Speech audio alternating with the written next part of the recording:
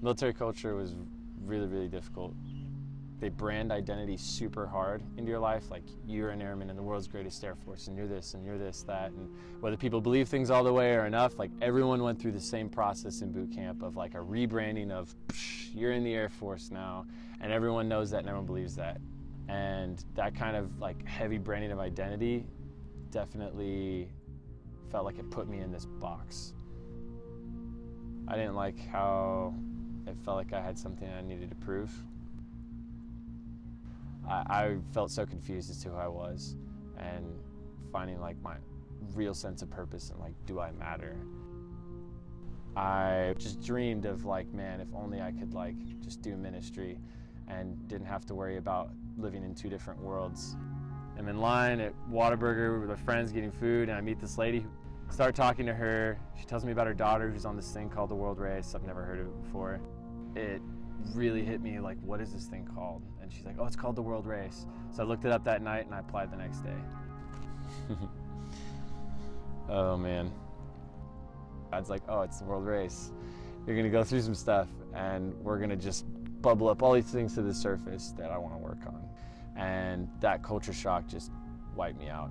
From military to missionary was the biggest undoing ever. From that month leaving me just like, what is going on? I need help. I was so frustrated. I had been humbled at that point. I asked our squad mentor to help me out with things, give me this book on sonship. And I was like, sonship, that's interesting. And he's like, yeah, it's this book on identity, like understanding the father heart of God. After just reading all of the things that I'd read and talked to people, heard the Bible stories, the verses, but I really didn't feel it. It didn't connect with me. And then I got so frustrated one night when we were out in our village, and I just went for a walk in the sugarcane by myself. And I remember just walking and just being so fed up and frustrated. I remember just like shouting out like, God, like who am I? Like just anything, I need something. A moment later, I heard just this very small voice saying, pilgrim.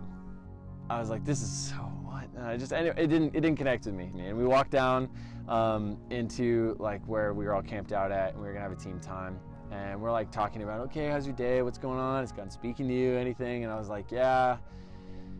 God told me this one word, and I was praying, and they're like, oh, what's this word? And I was like, pilgrim? And it sounds weird. And then one of my teammates, I'll never forget, Kayla, she's like, Andy, pilgrim is such a beautiful word. And I was like, why? And she's like, well, pilgrim is like, you're on a pilgrimage, like this big spiritual journey that just like is finding this deeper truth and like source of like life and purpose. And at that moment I was like, wow, there is a purpose to all of this undoing, and that pilgrimages don't end with just the struggles and the difficulties, and there was so much more. I'm feeling super free to be me, to be honest about how I'm feeling, who I am. I don't have to talk to win people's approval. I'm feeling just comfortable in my own skin. Last year, my life has changed everything. God brought me on the WorldRace to show me who I am, my actual purpose in this world, and outside of that, to show me that His plans are so much better than I ever could have placed on myself.